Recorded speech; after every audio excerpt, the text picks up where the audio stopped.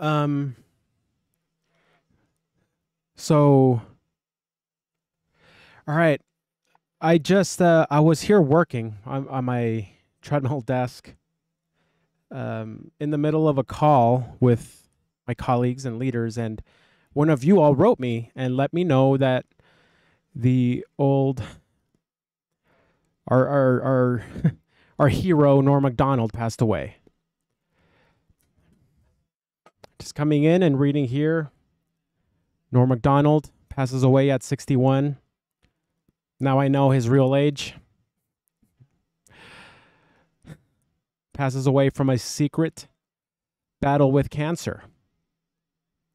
In case y'all, if you're new to the channel for some reason, I started my channel and at a big reason, in a big way, reacting to Norm Macdonald. That was my first love on this channel. Norm Macdonald became my hero. He stood up for not allowing our feelings to get to the point where we start thinking crazy. He did that through comedy. My Patreon channel, we're just reacting to Norm Macdonald live, the Mike Tyson mysteries. If you go through again my videos here on the channel, it's Norm Macdonald. He was my obsession. So what I wanted to do is to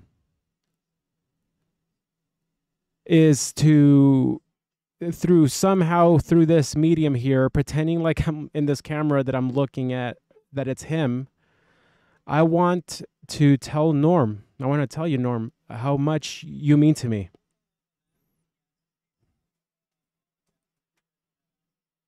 I've met a lot of amazing people on this channel because of you. This past year was one of the hardest years of everyone's lives, but for me, it was one of the best years of my life. And I think a big reason for that was because every morning I was getting up here on my treadmill and laughing thanks to you. And as I keep watching interviews of you and your interactions with the people who loved you, they just clearly love you. One thing I want to thank you, Norm, for is you gave me the courage to not be ashamed of my belief in God. And you also reminded me that life wasn't meant to be taken so seriously to the point where we're not enjoying it. And that's how you then used some of the most genius ways of making people laugh to get us out of whatever funk we were in. So, Norm, I thank you. Anyone watching this for any reason, comment below what you would say to Norm. I can't believe this. I can't help but be upset because I know this is selfish. If he was suffering, I hope he's finally having rest. But I just felt so cheated. I wanted to see him in person. One of my biggest dreams was thanking him in person for what he's done for me, which was just make me laugh and be who he was.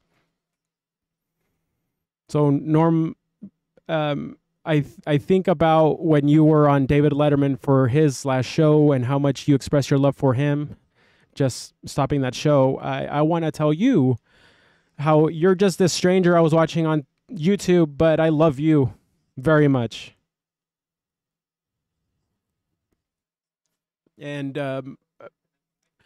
may the Lord bless your family with peace. And may all of us be more courageous in laughing instead of hating other people. Just loving other people and hopefully making a few more people laugh and smile. Yeah.